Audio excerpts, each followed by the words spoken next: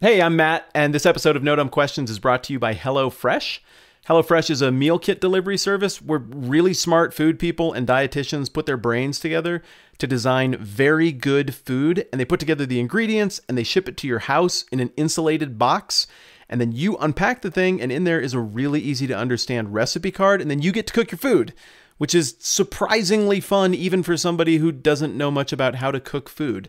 The instructions are easy to follow. I know where everything's going, and it takes less than half an hour to put the thing together, and it tastes good every time. In fact, I would say it tastes better because I'm actually invested in the process of making my food instead of just having my food happen to me.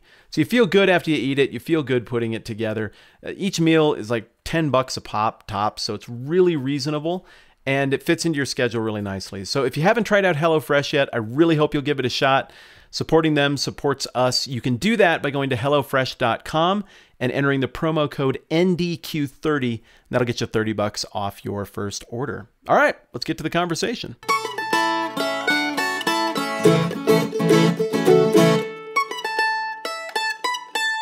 All right, man, you're in charge. Rock and fire. I feel like the last couple of episodes we've got super deep and maybe a little self-important. Maybe at moments. Like we had to figure out the point of human existence. I think you're getting self-important right now, dude. Like right now, just you're back right. off. Just back off. Okay, So backing off. I just want to talk about something sciencey and simple. And I mean, I don't even know if this is going to be like a short episode or what, but something cool happened, and I just want to talk about it with you. Tell me about it. Yeah, did you see the Domino video I did? I'm halfway through it. Sorry, it's like a 10-minute video, and I didn't watch the whole thing yet. All right. It just occurred to me that I have failed. Okay, well, cool. So you haven't seen the half that matters then that is pertinent to this discussion. So maybe that's a good thing. Tell me about it. Yeah, it is a good thing. So I went to Detroit. There's these people. I say people because there's like guys and gals from all over the world, mostly from Europe, a lot from the US, and they love Dominoes. Like when I say they love Dominoes, it's like their jam, you know? Have you ever loved anything like that? Yes, I've loved a lot of things like that. Most recently, fly fishing and tennis. Yeah. But Dominoes, okay, there's these two, I'll just use their names, Lily and Steve. Okay. How old are Lily and Steve? Lily's like freshman in college-ish, and Steve is a little bit older than that. They really love Dominoes, and so I wanted to go see this thing. It's called the Zeal Incredible Science Machine. Okay. And they have all these people from all over. They do a 250,000 Domino setup. That's the American record. Now, what do you think the European record is? Well, I assume it's worse because America is big and awesome. No, man. There's all kind. There's like, I think your mom visits Italy and listens at least once an episode. I think you're onto something. No, but what do you think the European record is? I don't know. They've been doing it longer. I don't know. You said 250,000 for America. Yeah. Yeah, 500,000. 4.4 something million. Seriously? Yeah. Okay, It's I did like, an exercise one time when I was a kid where the teacher was like, if you started writing on a sheet of paper right now, it would take you until you're 28 years old to just write to 1 million. And I was like, yeah, forget that. I'm doing it. And for 2 nights I did. And then I figured out she's right. So 4.4. Yeah. I was going to bring it to her at the end of the year and be like, take that, Mrs. Springer. And yeah, your childhood sounds a lot like mine. No, she was dead on. But 4.4 million, that's unfathomable. Do they have a machine that sets them up? No, well, so they have these little devices they make out of Legos, obviously. And so not obviously. It's a gauge stick. So Steve Price is this one guy's name. He has a YouTube channel called Sprice Machines where he makes these little Rube Goldberg machines. Oh, cool. And so they make these gauge blocks out of Legos with the perfect spacing, and they just load them up with Dominoes, and then they push them into position, and it perfectly lines them up. It's really cool. How many at a time? No, it's about 40, something like that. That's still a long time to get to 4.4 million. Yeah, I know. How many people were working on that? I think it was about 2 dozen, and they worked a week. Actually, they did 1,512 hours worth of work to get 250,000. That's a lot. Wait, but, that's for 250,000. Yeah, but they were doing like fancy stuff. Like they were getting all artsy and doing neat, interesting setups. And so if you were just going for like the hardcore record, you would just obviously just set up these huge fields, right? Yeah, I Anyway, suppose so. This is what I want to talk about. Okay. So they did this thing at the end of this whole event where they started a timer, and then the timer would knock over this big wall at 0. They counted down from 10, and they actually did a countdown like 10, 9, and then, it hits it at 0. And man, that really got me thinking. What is the speed of dominoes? Have you ever thought about that? Of course I haven't thought about that, but I'm excited to. Yeah. So how you're saying once they start knocking each other over, yeah, like miles per hour, how fast are they toppling in order? Basically, like what things would determine the speed of a domino? And you haven't watched that part of the video yet? No joke? No, I no joke haven't, because okay, apparently our friendship is on the rocks. Whatever. So what things would you think would affect the speed of dominoes? Because I figured a lot of this out, and I think I've figured things out that nobody knows about this yet. Okay, but I get to guess? Yeah. Okay, weight of the dominoes. Okay. Sharpness of the edges of the dominoes versus roundedness. Okay, that's pretty good. Weight distribution of the domino, whether it has that little bead in the middle or not. Bead in the middle. What do you mean by that? Well, don't some of the dominoes have like a little bead on the middle stripe of them? Let's just the ones you actually assume play with? they're all. Let's just assume that it's like a prism, like a square looking thing, like a rectangle. So they don't use actual dominoes. That you can't play with these dominoes afterwards. They're just the shape. Correct. Okay, my bad. Scratch that one then. Okay. The surface you set them up on, I think that would affect how quickly they would topple. Okay. In what way? Go deeper into that. Okay, because I assume there would be friction as the domino starts to slide out from under itself and fall forward. And What do you mean? suspect that when that domino falls, it's not just a clean flop forward like a belly flop.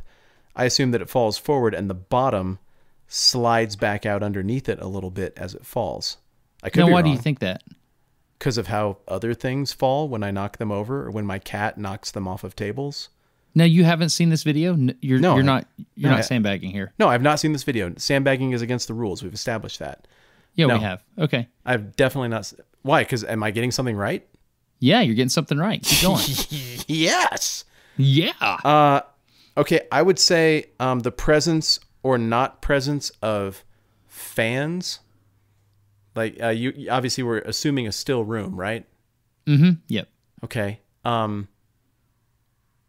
At first I wanted to say how hard the first domino was flicked, but I feel like that energy transfer would dissipate over the first several dominoes, and I bet there's a consistent rate at which they fall no matter how hard you hit the first one. So I'm not going to say how hard you hit the first one. This is good, man. This is good. You're doing a good job. Really? Gosh, Yeah, I you're feel doing a great job about that.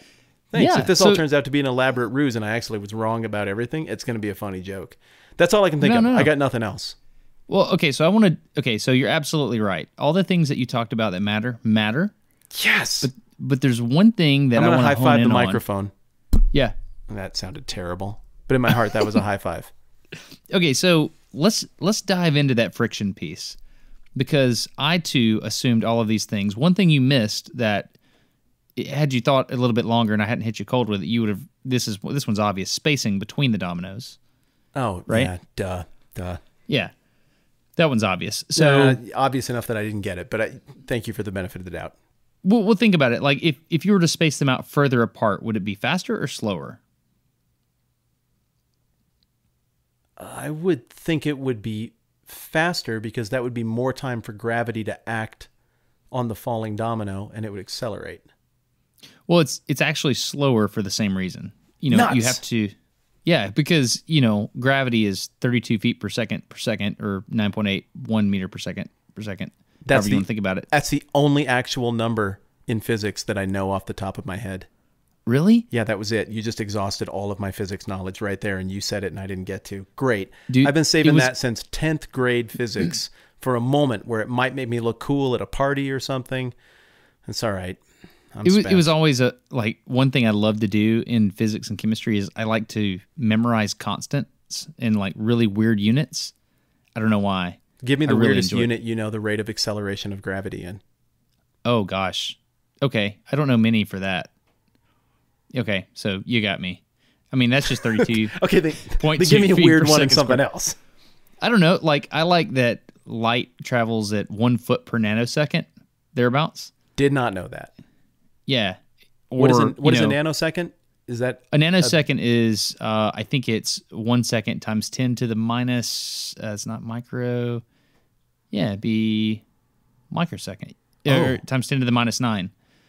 10 to the minus 3 is millisecond. 10 to the minus 6 is microsecond. 10 to the minus 9 is nanosecond. And then minus 12 is femtosecond. Whoa. Okay. And then you get down to attoseconds. That's a term I've misused my whole life. So that amount of time is not going to show up in the waveform. Nanosecond? Yeah, that's less than a blink. Yeah. Nanosecond, like light travels 1 foot per nanosecond. And so... Dang. Okay. I use high-speed cameras a lot, and so I think in terms of milliseconds and nanoseconds and microseconds and stuff like that. So... it's mostly microseconds and milliseconds. Anyway, we're down the rabbit hole. Let's get back to dominoes. That was a good one, though. Foot per nanosecond. Now I know. Yeah. So the thing is, as that domino is falling, it takes time for it to accelerate and get to the next one. So the quicker you can hit it, the less time it has to, accelerate before it actually topples the next one. So in general terms, if you spread out the dominoes, it'll take longer for it to hit. However... Okay, because the benefit of the quick hit is greater than the benefit of the acceleration of gravity in terms of speed. True. But I think there's a knee in the curve. Like, I think if you start getting them closer and closer together, for what I'm seeing in my data, there's this sweet spot where they'll go really fast. But if you get even closer, they'll go slower. I think that's what I'm seeing in the data. I'm not done yet. So I'm sorry, I have to take a brief aside. My brain tells me that the expression to use there is, excuse me, law of diminishing returns, but you said a knee in the curve? Yeah, you're right. The principle of diminishing returns. Yeah, you're right. A knee in the curve is something we say in engineering all the time, where you plot things and you're like, oh, look, there's a bendy part in the curve. That must be the sweet spot. So we say a knee in the curve. Really? Yeah. So I'm stealing that. Thank you, engineering. Yeah, it's pretty cool. So all that you're saying is right, but the friction thing. So I did this video on Smarter Every Day. I got out the high-speed camera. Steve, who I call Swagger Steve, sent me a Swagger stick, which is his spacer thing. I call it a Swagger stick because I think it's funny. I think it's great. So Swagger Steve sent me a Swagger stick, and I think it was bulkdominoes.com. Lily called them, and they sent me a bunch of dominoes. And so I was thinking to myself, okay, I'm going to set up this high-speed camera and unravel the mysteries of the universe, right? Did not happen at all. I set this stuff up. But you have a high-speed camera. I do, but the problem is I only set up like 20 dominoes. And so what we found is that as you knock the first one over, they accelerate. So the first one is, kind of slow to topple, and then they speed up. The more that fall down, they speed up. It's like this momentum somehow builds up, and it gets to a terminal velocity where you have the speed of that particular domino setup based on mass, friction, spacing, all the things you mentioned. So every single domino setup has a specific speed that it will obtain and then maintain. And surely there's some kind of handbook for if you do these things, it will go at this rate, right? No, so you can plan it all in advance? No, not at all. And so that's something that I wanted to... So they're guessing?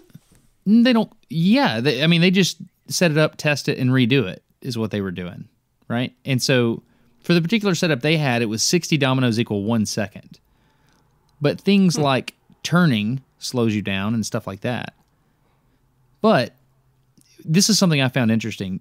Get back to the slipping domino that you were talking about. So can you just describe in your mind's eye what that looks like as one domino hits the next one? You mentioned that it was sliding out from under the bottom or something like that. Yeah, here's why I intuit it to work that way. Like if you set a big box up, like an empty cardboard box, Yeah. and you were to put a wine glass 2 inches behind the back of that cardboard box and tip it forward, even if that would clear the wine glass were the box affixed by a hinge to the ground when it fell forward, it will hit the wine glass in reality because it scoots back. And I know this from my own clumsiness. It's going to scoot back and kick back. It's going to knock over something behind it. So even though dominoes are smaller, I imagine when that falling happens, it reaches a point where the friction is so reduced on the contact point that it starts to scoot back because there isn't weight holding it against the ground anymore. That's how I see it. So here's the deal. It slides like that before it hits the next domino. So in your mind, were you thinking it would slide after it hit the domino in front of it? It would depend on spacing.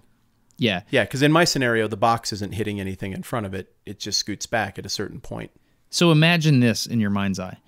Okay. If you were to set a domino upright and you were to thump the top of it really, really hard. Okay, on the fat side.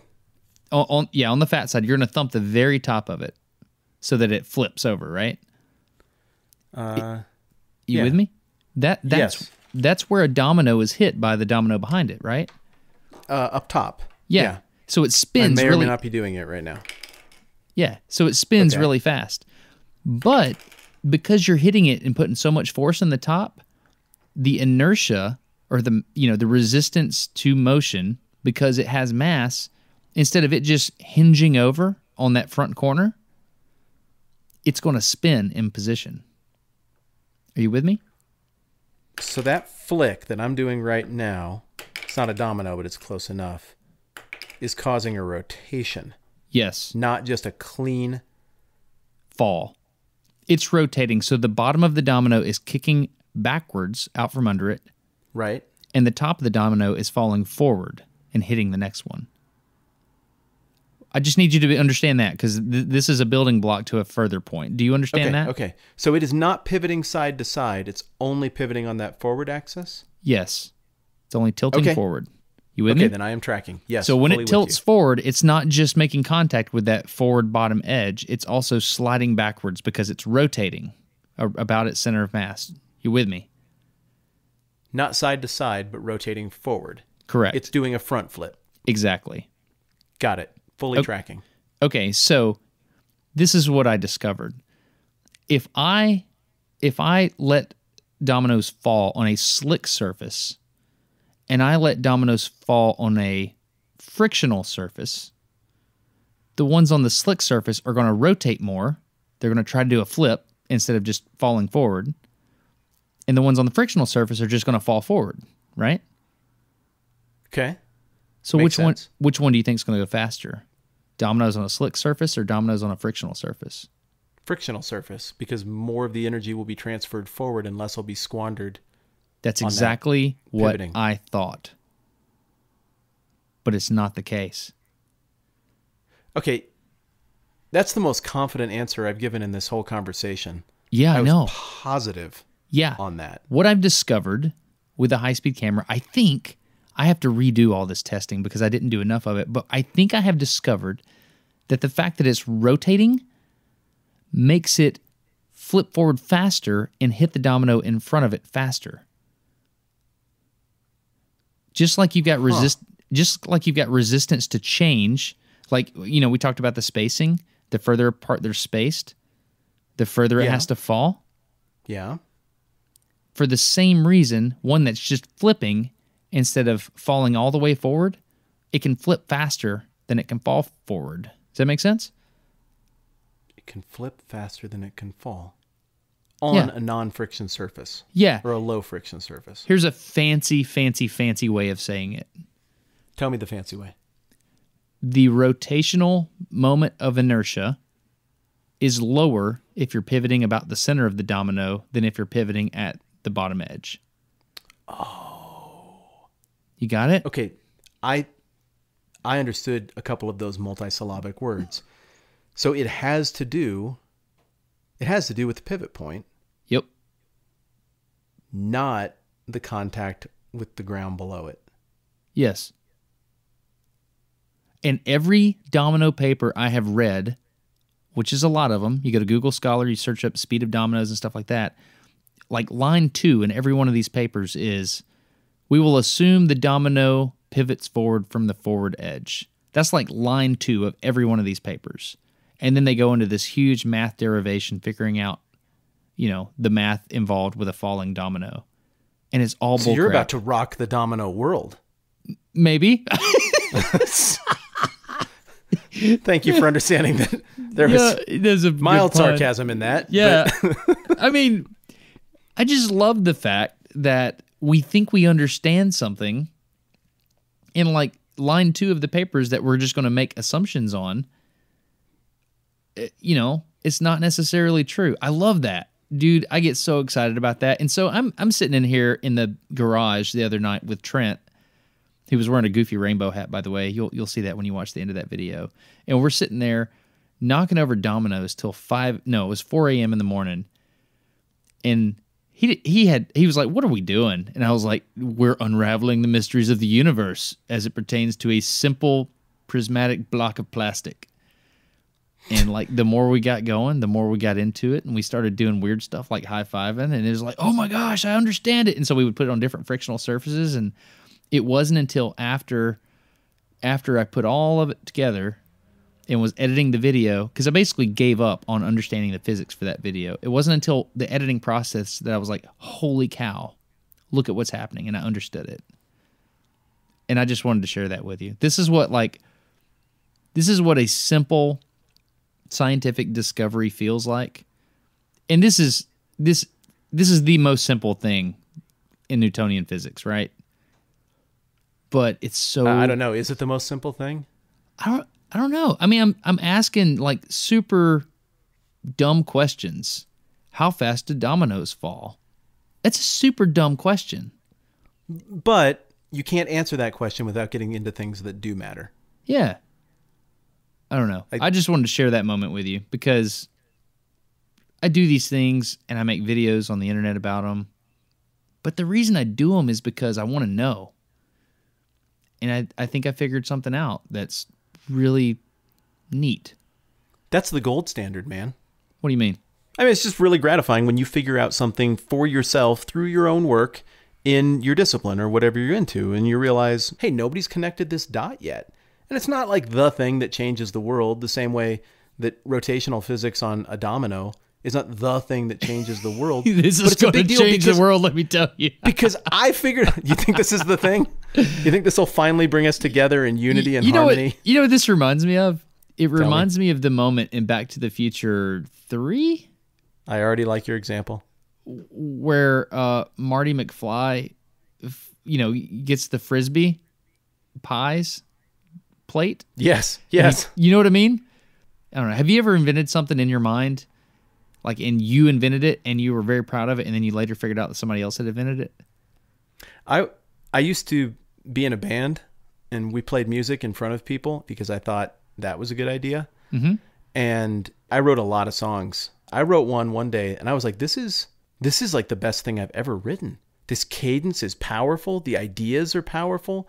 I can hear the melody. It just happened. It came together into focus, and I got the guys together. I was like, guys, listen to this. And I got out my acoustic guitar that you play to impress girls at campfires, and I started playing it, and one of the dudes started laughing at me. I was like, I'm bearing my soul to you. I just told you this is the best thing I've ever written.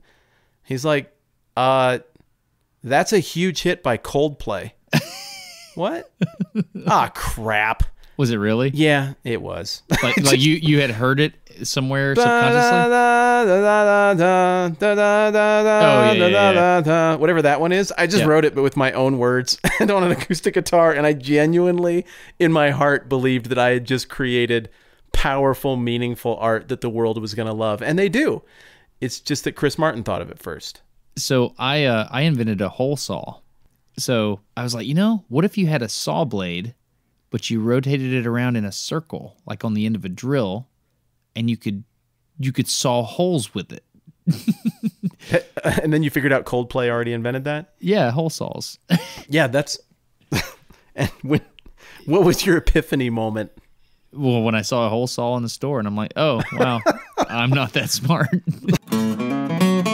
What are we doing with the spaces we have here on the back catalog where there were ads before? Well, I think since we no longer work with a lot of these sponsors and I don't know, the landscape has changed, I think we tell people about Patreon. I think that makes a ton of sense.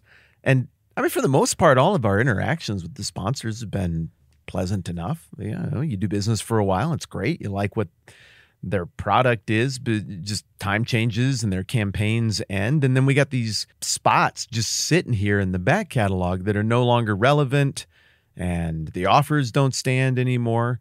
But the thing that lasts is the relationship. It's the patrons. It's a patron thing. It makes sense that we would do that. Absolutely. Absolutely. And if people would like to sponsor, we would be grateful. Patreon.com/NoDumbQuestions, right? I like that language. I haven't heard you use that before, I don't think. If people would like to sponsor. Yeah. Like assume the role of some of the companies we've worked with that sponsor the program. Because here's the thing. We never have to go back through the back catalog and replace this conversation you and I are having right now because it will always be relevant. It will. It will. So the fact that patrons support No Dumb Questions is a big, big, big deal because we can just do what we want. And we don't care about what anybody thinks. We can just have awful conversations. So to help enable our narcissism and allow us to do whatever we want, please consider going. That's it. Thank you so much. Patreon.com/NoDumbQuestions. Okay, Destin, I'm on the subreddit and which one? There's two now. Oh yeah, you caught me. Okay, I'm on the fancy new one where we welcome any content that anybody wants to submit. So that's r/NDQ. Yep. And we're doing a thing on there where we have flair. And as we peruse that, if either of us like a question, we can tag it, picked by Destin or picked by Matt. And that means we're going to talk about it on an episode. Can I throw you the question that you already picked? Yeah, let's do it. Okay, it has to do with exactly this subject. Why did you finally decide to switch the Reddit, Destin? So I parked NDQ back in the day thinking we might use it for something. And turns out we opened the floodgates on r/NoDumbQuestions, and that's where we let people talk about whatever in the episode itself. But when we opened floodgates is the right expression. Yeah, because everybody just came into the subreddit. They thought it was very similar to No Stupid Questions, which is a very large subreddit. And so people would ask whatever. And so I had to lock it back down because everybody in there was saying, hey, dude, what are you going to do? You going to moderate this or what? And so we decided to lock down No Dumb Questions, and then we start NDQ. And there's a lot of really cool stuff in there right now. Like I'm seeing all kinds of questions in here and also suggestions for new books and all kinds of stuff. And I hope people do that, by the way. I would love people to, upvote a book that they really think's a good idea. I'm seeing Flatland right here, Failure's Not an Option, Seven Eves, Hidden Figures. I'm seeing a lot of people that have really good book suggestions. So anyway. Yeah, and please. Right now I have my hand in my ear and I'm holding my elbow with my one hand and I'm making this sound. That means, ooh, ooh, ooh, ooh, ooh, I got something. Here's what I want to say about the subreddit. This has required no moderation. Yeah. Huge props to everyone who participates in that for not being crappy. Seriously, people are really good at disagreeing on there and not disagreeing. People have treated each other well. So even though people were flooding it with questions that don't make any sense or don't pertain, the only reason we made the change is because it was just muddying the waters of what we actually needed to talk about and what not. So thank you for not needing to be moderated because we don't want to. We'd rather just hang out as peers and throw out ideas. So nice job. Props to you. I got 6 minutes before I have to go pick a kid up at a baseball game. So we got to bang some more questions out real quick. Let's do it. Yeah. Okay. Got another one. This is the one that I tagged. What's that? It's going to have to be the quick version. What is the biggest thing we both disagree on? So let me phrase it this way. What is the thing you think you disagree with me most about? It's okay to put things on the dash of the car as you drive. Oh, for crying out loud. That is not negotiable. I know. No, this isn't a point of disagreement. It's a character flaw on your part. Whatever, dude. It's an aspect of who you are as a man in which you need to mature and change. Am I right? It is dangerous and wrong and uncivilized. I've got 5 minutes left before I have to pick a kid up. What do you think we disagree on? Don't you put anything on the dash while you do it. Crap slides around on the dash and you don't focus on driving. Also, our views on government. We don't agree on our views on government. I work for the government, And yeah, I don't. You wouldn't do that. No, probably not. We both think there should be a government. I'm not an anarchist. I generally am a live and let live guy, and you generally are a make rockets for the government guy. That's right. Well, I mean, there's a nuance to what I do. It's a little different I know. than that. And you understand my playful jab as being nothing more than that. Yeah. Okay. So what do you think we disagree on? I think we disagree on downtime. Oh, dude. I really think that pacing stuff out and taking your time and fishing most days is really important to brain health. And I think you see that different than me. I think I'm just a workaholic, Matt. I mean, I don't think I have no excuse. Well, you get a ton done and it's good. And you're a good dad and a good husband. So I don't think we disagree on that. I think you have the right position on that and I have the wrong position on that. Just like you have the wrong position on it being okay if I have stuff on the dash. I knew right where you were going. You suck. Oh, man, this is great. All right. So we got to go pick up kids. I got a soccer game. You got baseball. We got 2 done. Let's call it good. We're going to call it good? This was fun. A short episode. I say we do this more often, dude. Happy dadding, man. Yeah, you too, buddy. Catch you soon. Later.